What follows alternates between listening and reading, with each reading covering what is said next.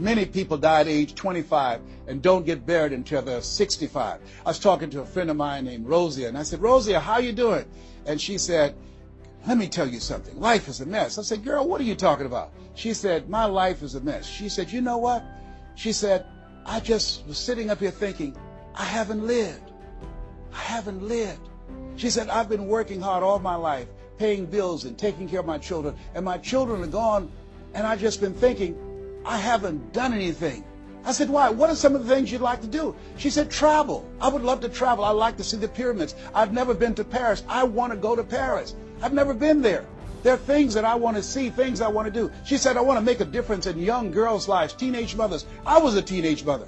I want to be able to make a difference in their lives and see the impact that I had on their lives. And she mentioned a variety of things. And I remember a story about a lady who went to the doctor and she was diagnosed with terminal cancer. And she came home and she was sitting at a table and she was drinking some coffee, and all of a sudden she just looked up and she said, I refuse to die an unlived life. I refuse to die an unlived life. And she decided that she was going to live. That up to that point, her life was for her family, for her children, for her husband, but she had left herself out of the equation. Have you ever done that? I remember at a period of my life, I was going to work and I was working on a job that I hated. And at the same time, I was praying that I wouldn't get fired. I was praying that I wasn't laid off. I was miserable. Nobody was holding a gun to my head, but I showed up every day and I used a flimsy excuse. Well, I got to pay the bills. I've got a car payment I have to pay. I have a family, I have children, I have a car note, and I have a mortgage note I have to pay. I've got to survive. I was showing up for a paycheck. Ladies and gentlemen, that's not living. And a friend of mine said, you know when people change? And I said, no. He said, when they get to the point when they say, I've had it. I've had it. I think the only reason that you're listening to me right now, the only reason that you're watching this webinar, that there's somewhere in your heart of hearts that you've said, as you looked at your life, you said, I've had it. And not only have you said, I've had it, but you said also in your heart of hearts, I can do better than this. And let me share something with you. You can. Because if anybody told me, and I'm going to share some things with you that I've done, not for the purpose to impress you, but to impress upon you what the possibilities are when you work on your mind and have mindset development. Because I've found that how people live their lives is a result of their state of mind. It has been said, you don't get in life what you want, you get in life what you are. So part of the process, number one, is expose yourself to positive messages. See what I'm doing right now? I'm distracting the story that's going on in your head right now. How you live your life, how I live my life, how all of us live our lives is a result of the story we believe about ourselves. And most of us are born into stories. I was born into a story where we were poor, but we didn't know it. I didn't know we were poor until I got on a bus with my mother going to do domestic work on Miami Beach. And when we crossed the Venetian Causeway and I saw those big, beautiful hotels, and I was in the homes with my mother making up beds and cleaning, and we ate the food left over from the families that she cooked for. And we wore the hand-me-down clothes of the children that she kept. And I kept saying, Mama, what is it, boy? As we got ready to pack up to go back home and to Overtown and Liberty City and all the poverty and filth and the violence there, I said, why can't we stay here? Why can't we stay here? She said, Leslie, we can't. Why? Because we can. Why, Mama? Why can't we? She said, it's just the way it is. Now shut up.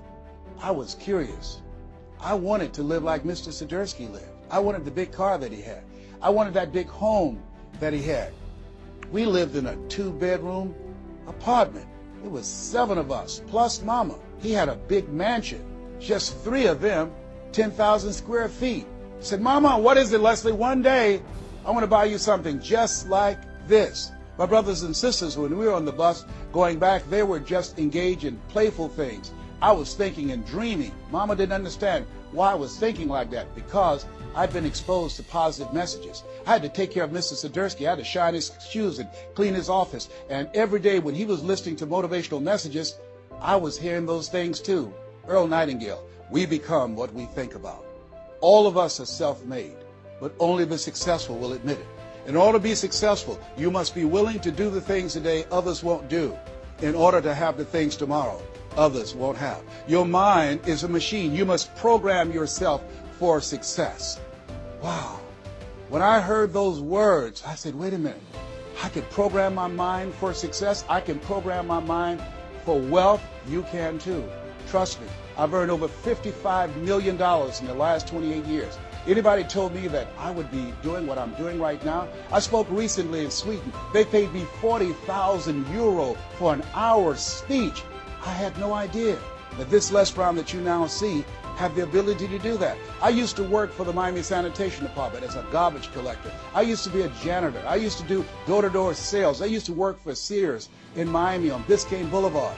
I had no idea this Les Brown that you now see had the ability one day to give lectures at Harvard or Yale or Dartmouth University. I had no idea that this Les Brown existed. I don't tell you that to impress you, but to impress upon you. There is more in you. Simba, there's more in you than you have been expressing. All of us have seen Lion King, some great symbols in there. And I say to you, there's more in you right now than's represented in your bank account. There's more in you right now that's being reflected by your life right now. Your life is not a true reflection of your potential. You have greatness within you. You have the ability to do more than you can ever begin to imagine. There's a reason that my favorite book says, as a man thinketh, so is he. And as he continues to think, so he remains. In order for us to begin to break into that level of greatness that we have within ourselves, you have to make a conscious choice every day to expose your mind to positive messages. So I put myself on a regimen. I do this every day, and I suggest that you do it. Write this down. Number one, listen to motivational messages every day. I guarantee you, if you do what I'm sharing with you right now for 6 straight months, every day your life will never be the same again. I guarantee it 100%. You listen every day for 1 hour to Creating Your Greatest Life, any of those messages, because faith comes by hearing and hearing and hearing. What it will begin to do is interrupt the story in your mind. It will override the story that you believe about yourself. It will distract all the negative thoughts that you have that's holding you back, that held me back for 14 years. When I used to go see the #1 motivational speaker on the planet, Zig Ziglar and Tony Robbins, and my heart said, I can do that. I love to help people. I'm just like my mother. And then my mind would ask how. And I went from my heart to my mind. And my mind would say, Les Brown, you don't have a college education. Les Brown, you've never worked for a major corporation. Les Brown, you were labeled educable mental retarded. They call you DT, the dumb twin. You're not as smart as your brother.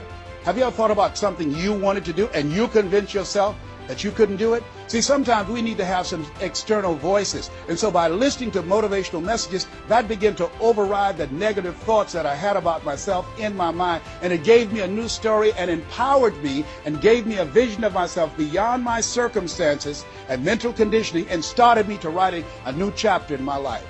And so now, money will never be another issue for me.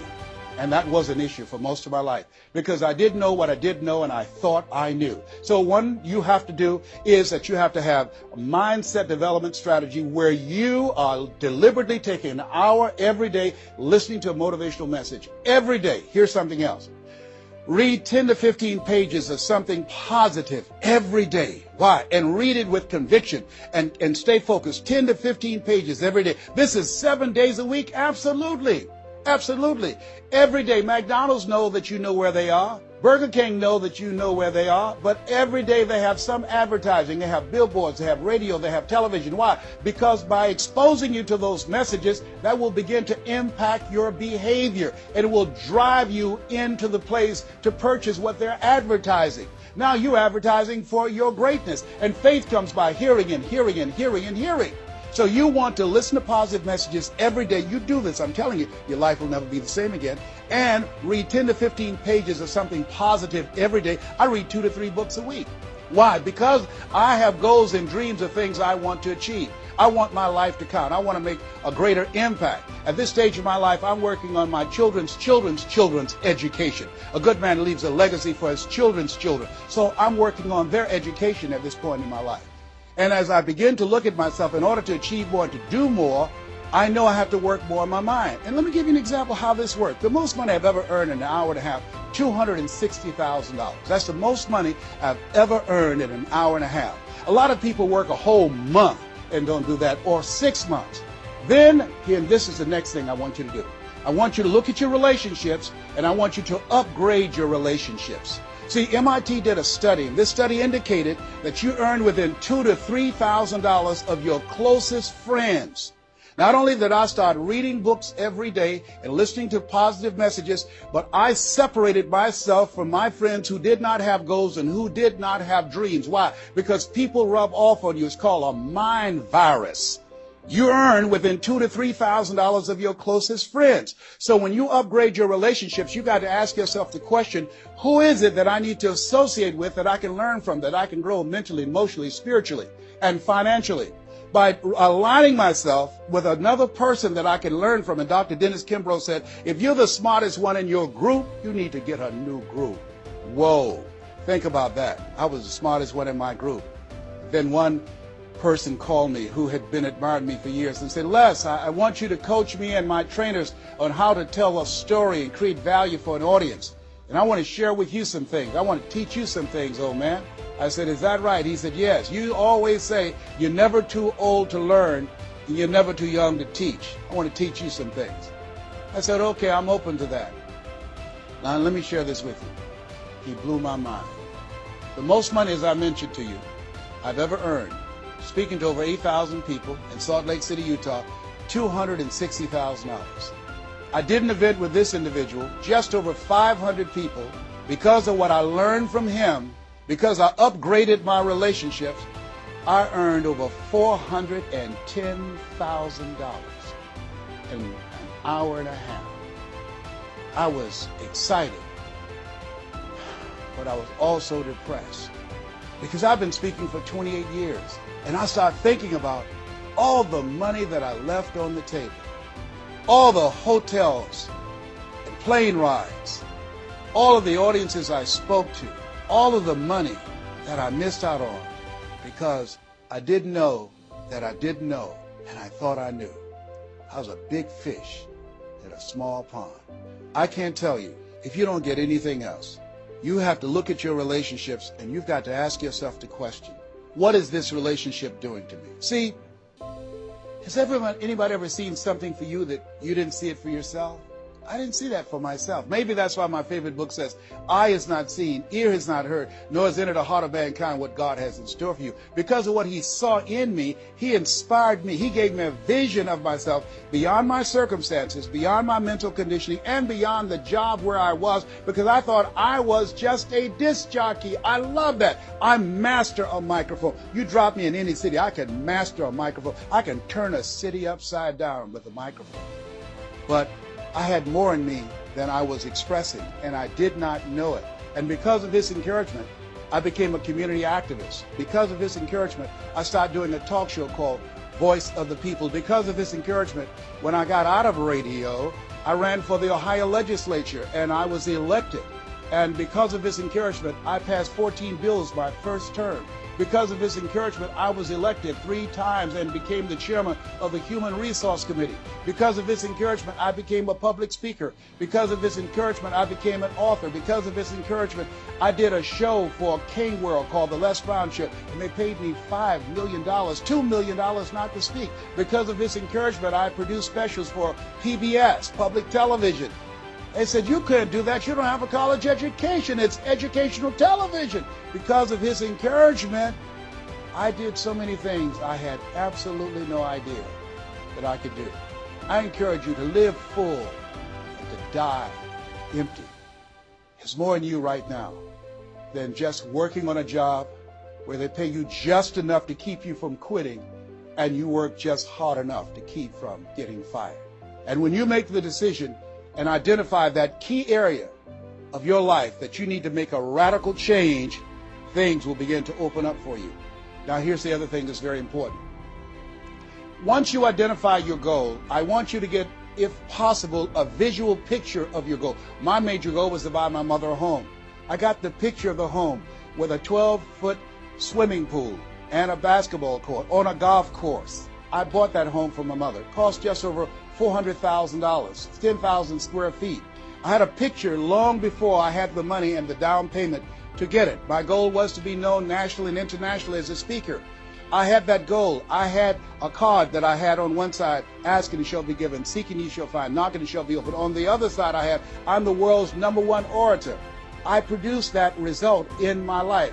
I had a goal of becoming a talk show host. I used to watch Phil Donahue, and I put my picture on the screen of the television as I listened to the program. I visualized myself there, and I was called by King World Production, and I had my own talk show.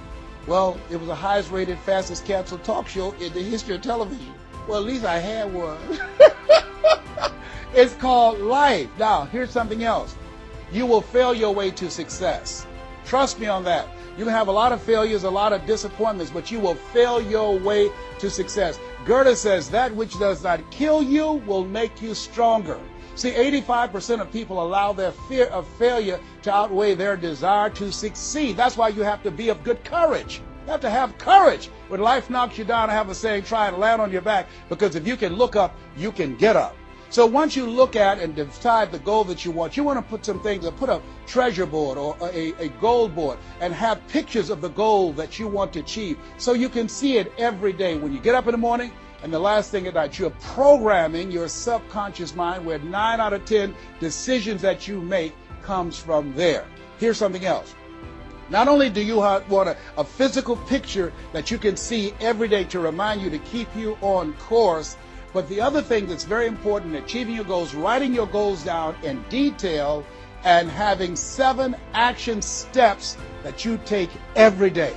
Robert Schuller said, by the yard it's hard, but inch by inch, anything is a cinch. You want to think about what are the things I need to do every day. Break it down into increments. You have your 30-day goals, and you have your 3-month goals, and your 6-month goals, and your 1-year goals, all right? You want to break it down in increments. What do you need to do starting today? Don't squander any time. There goes a second. There goes another second. There goes another second. And all the power in the world can't bring it back. So what are 7 things that you can do starting today? And then once you do those 7 things, then you work on all the other stuff. But what are the 7 most important steps that you can take that can move you in the direction of your goal? And when I decided to become a speaker, I started memorizing quotes every day. That was one of the goals I had, to memorize quotes. I have probably over 400 to 500 quotes and statistics in my head in all kind of areas. I've spoken at the National Convention for the real estate conventions, RE/MAX. I've spoken for doctors and lawyers. I trained over 5,000 doctors last year, teaching doctors how to communicate with their patients, to increase their taking of their hypertension medication, to increase their compliance from 30%. I paid $640,000 in 1 month, Monday through Thursday, 30 minutes a day. A lot of people work a whole year and don't do that. I don't tell you that to impress you, but to impress upon you. You've got greatness in you. You can do more than you can ever begin to imagine. I had no idea this Les Brown UC existed. I had no idea. And the reason that you're watching me now is because you know in your heart of hearts that you can do what I've done and even more. And so as you begin to think about that, think about writing your goals down, listening to motivational messages, changing your relationships, upgrading your relationships, thinking about 7 things you need to do every day, some radical change you need to make in you. There's an old African proverb that says, if there's no enemy within, the enemy outside can do us no harm.